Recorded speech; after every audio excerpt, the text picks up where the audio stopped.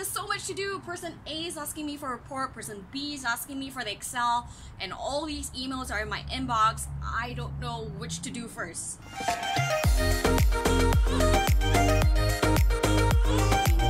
Time is running out. If this sounds like your life as it does my life most days, then we need to talk about how we can reevaluate how we're managing our stress in our day-to-day priorities. And one of the key things I wanted to focus on this time around is to talk about delegating.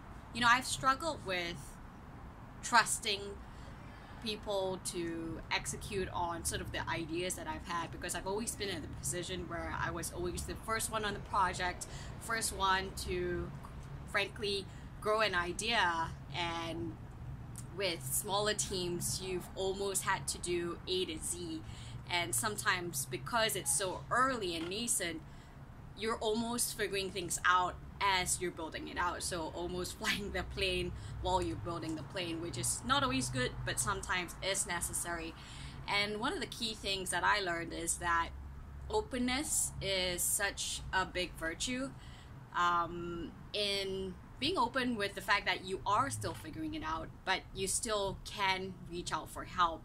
And whilst it's often difficult to sort of surrender your baby a little bit, or let someone help you with your baby, I think it's so valuable to also get inputs from everyone else that has not been sort of as deep in the forest as you have been, as I'm always in, right? So I'm so focused on what the end goal is, how do we get there, that I forget, you know, along the way, accepting help from others and delegating some of the tasks would really help me go further and help the agenda as a whole go further and faster.